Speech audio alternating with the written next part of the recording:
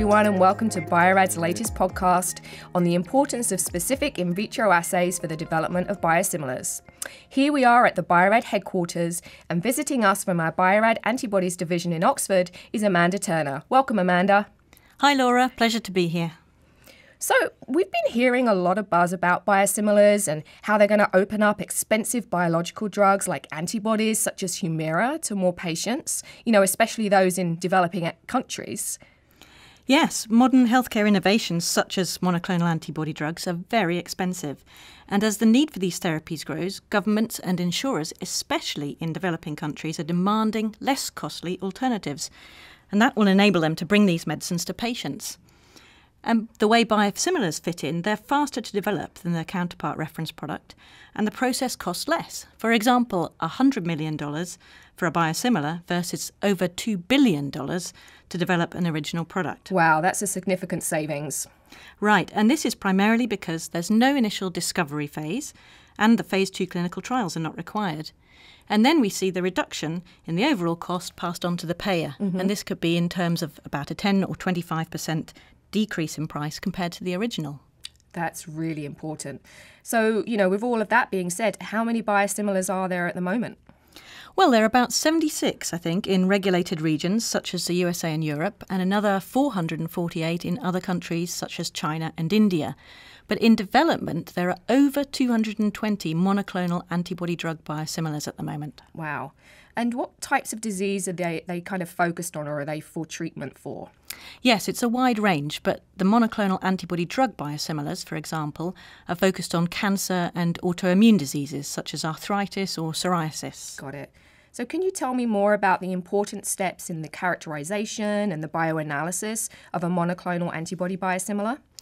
Yeah, so a biosimilar, as it says in the name, has to be really highly similar to the biological reference product, the original drug. You can have minor differences in clinically inactive components, but there mustn't be any clinically meaningful differences between the biosimilar and the original drug in terms of the safety, the purity, and the potency. Makes sense. So it's important that biosimilar is no worse, but also it can't be any better either. Oh. So although regulatory processes vary between countries, all require the use of a single reference product for these comparisons with the biosimilar. And so a regulator, such as the FDA, will look at the totality of evidence that is given to them in support of a biosimilar approval. So that's all the bioanalytical data on the structural and functional characteristics of the molecule, plus any non-clinical and clinical data as well. And in the clinical trials, it's the assessment of immunogenicity that's really important, because this can alter the pharmacokinetics of a drug, but also it can promote the anti-drug antibodies forming, and that can seriously affect the efficacy of the drug, but also cause perhaps really serious side effects. Oh. And lastly, because the clinical trials for biosimilars require fewer patients than for the original drug, it's really important that even after the biosimilar is launched, that there's a continual assessment of the immunogenicity and the side effects. So you mentioned that the bioanalysis of biosimilars is a key part in their development, and that this data is used to obtain approval from regulatory agencies. But what are the types of assays that are actually being carried out? Right, so the bioanalysis is done by mass spec, but also ligand-binding assays.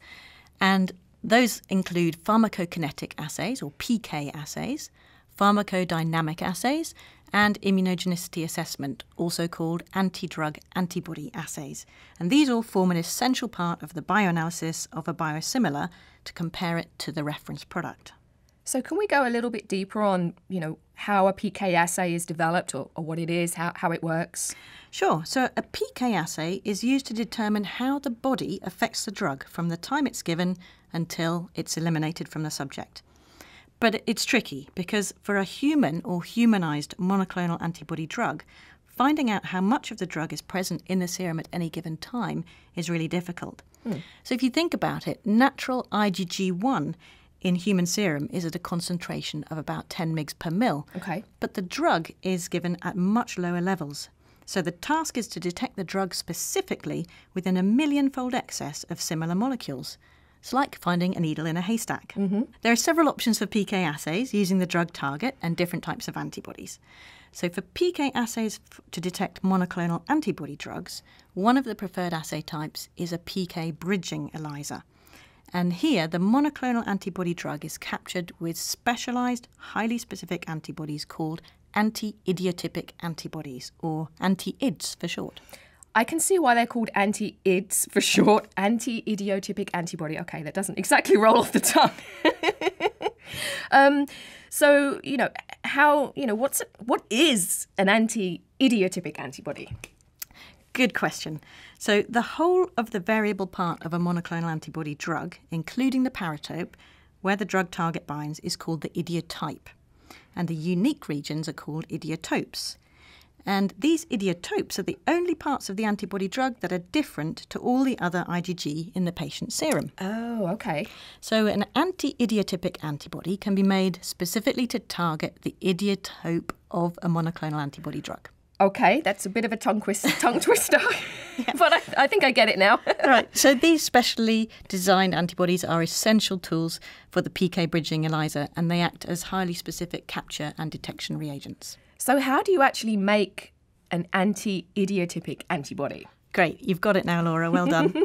So traditional antibody generation methods that rely on the immunisation of animals to generate polyclonal and monoclonal antibodies can be used to generate antibodies against biologics, such as biosimilars. Got it. However, the success rate for generating these highly specialised anti-idiotypic antibodies is much higher when more sophisticated antibody generation technology is used. And for example, this could be generation of recombinant monoclonal antibodies in vitro from an antibody library using phage display. Got it.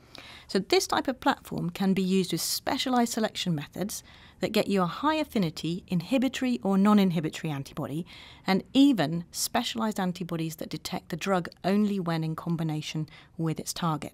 And this gives the bioanalyst lots more flexibility in the design of their PK assays. And the in vitro antibody generation is much faster than traditional methods. And, of course, you've got the sequence of the antibody, so you've got a long-term security of supply. So I'm guessing that since, these are key experiments in the development of biosimilars, that researchers that are using these have specific requirements for, putting them into their assays. You're absolutely right. These antibodies are critical reagents for bioanalytical assays, so it's really important that they meet the high-quality standards consistently.